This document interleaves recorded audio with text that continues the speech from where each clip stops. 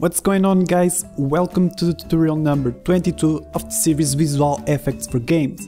And today we are going to see something a little bit different. Since a lot of people requested, I'm going to talk about performance of visual effects and how you can improve them to make sure they run smooth for your game.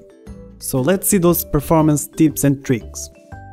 So the first tip that I have for you, it's really simple, and it is destroy your visual effects as soon as possible. For example, in this case I have this squares floating particle system, where as you can see the particle system has a duration of 2 seconds, and each particle can have a start lifetime between 1 and 5 seconds. And I have attached this script, where as you can see we will destroy the particle system only after the duration of the particle system itself, which in this case is only 2 seconds. Now if I press play, we can see that after 2 seconds Unity destroys the particle system, even with some particles still going on. And this is bad. What we want to do is to add this line where we are going to add the maximum start life to duration of the particle system. And now Unity only destroys the particle system after the last particles die. And that's it. It's always good to destroy your particle system, otherwise they may keep emitting particles in your game, and that's not good. Second tip, how many times your visual effect appears simultaneously is very important. This seems very easy, but for instance, as you can see this visual effect looks very simple, but when you look into the stats you can see that it has quite some triangles. In fact, it has around 2300 triangles. So for some reason, at some point in your game you are going to have 10 or 15 of these effects simultaneously, you will have a really bad time, where sometimes you will have an amount of triangles that is not necessary. And let's not talk about the badges, those ones are also really bad, but we will see that in a moment. And this leads me to the next point, which is number 3. Be careful with the amount of triangles per visual effects if you are using meshes. In fact, be careful with meshes, in other words with 3D models. And that's what happened with the last visual effect. I was using a sphere, which is a bit heavy, especially if you are developing for mobile.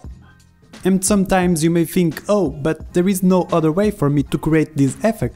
And I'm gonna be honest with you, sometimes it is not straightforward. See, the last effect I have done used this Sprite Sheet, the left one. And as you can see, this is a semi-circle. So in other words, if I don't want to use a sphere, I have to create this sprite sheet on the right where I use a circle. So instead of using the render mode to mesh with a sphere, I switched it by a billboard, and with the sprite sheet that I've created, I get pretty much the same effect as you can see. And the amount of triangles now it's really minimum. So as you can see, it's not easy to improve an effect sometimes, but it's worth taking a while and see if you can replace the mesh you are using. Tip number 4 is to reduce the amount of materials per visual effect.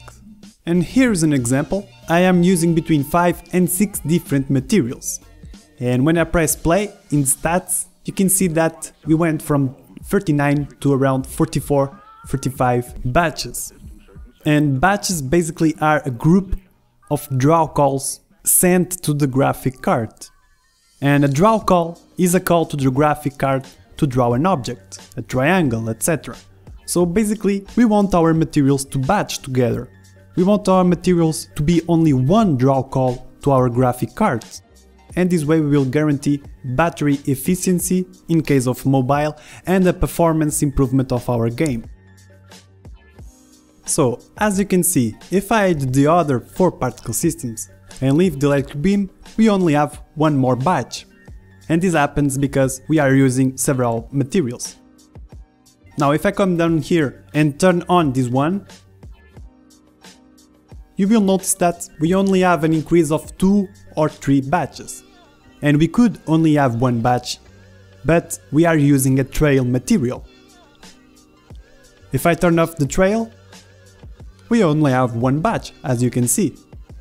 So this leads me to the next point, which is use sprite sheets or texture atlas, because that's what I am using in this second effect. And there are a lot of softwares that allows you to create Sprite Sheets or Texture Atlas, or you can even use Photoshop or GIMP.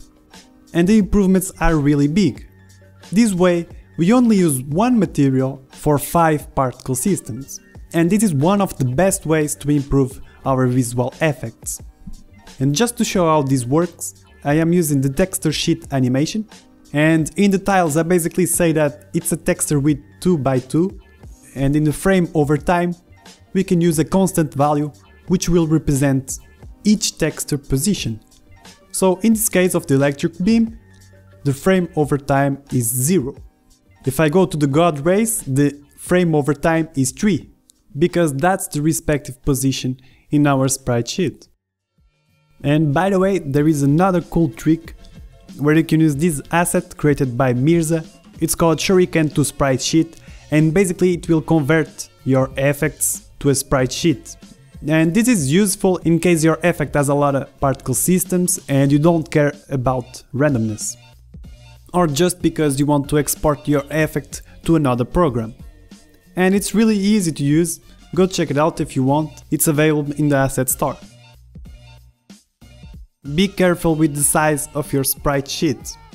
You don't really want to get above 4096 by 4096. Especially if you are developing for mobile, because as you can see, depending on the OpenGL version of each mobile, there are some limits that the graphic card can support. In fact, have in consideration the minimum mobile target platform you are aiming at. Number 7. The renderer settings of the particle system should be equal. Sometimes after you have created your sprite sheet and you are only using one material, sometimes you still have some extra batches.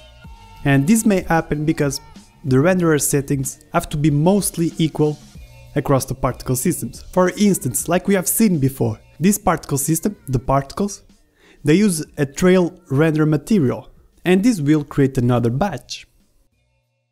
Another example would be to change the render mode to mesh. This will also generate another batch. So remember, if sometimes you still have an extra batch, maybe it's the renderer settings that are different. Number 8. Your visual effects are ready to batch. And for visual effects that are performance friendly, batching is one of the most important things. So in case you have some extra batches that you don't know where they are coming from, Unity has a great tool to see how everything is being rendered each frame.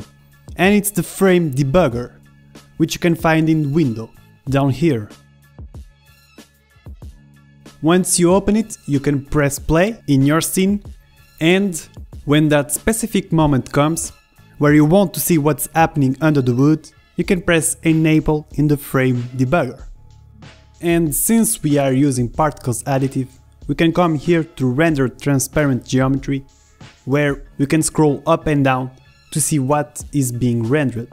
And this is what's happening before I use the sprite sheet. Basically, each material is being rendered separately. And if you look closely, Frame Debugger tells you why this draw call can't be batched with the previous one. And as we already know, it's because it has a different material. Now if I turn on the effect that uses the sprite sheet and enable the Frame Debugger, we can come here to the render transparent geometry and see that we have only 2 draw calls. And basically the second draw call is because of the trails. So this is extremely useful to see what's happening between your visual effect and the graphic card, how it's being rendered and why it's not batching.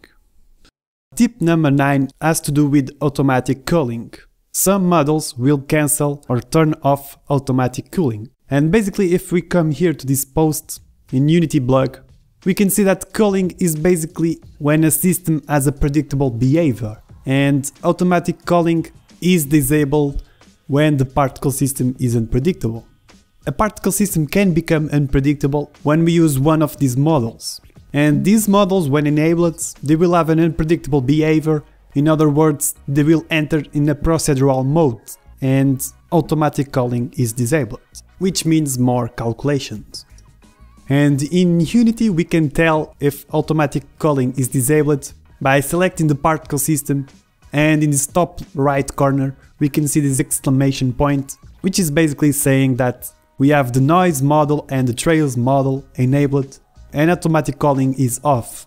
So basically if I turn the noise and the trails off, this exclamation point will go away. The simulation space, if is set to world, will also cancel automatic culling, but will allow us to basically move our particle system and leave some particles behind, which is cool in some cases. And there are a couple of more models that disable automatic culling, which you can find in lists that we have seen before. So it really depends on what you want to achieve.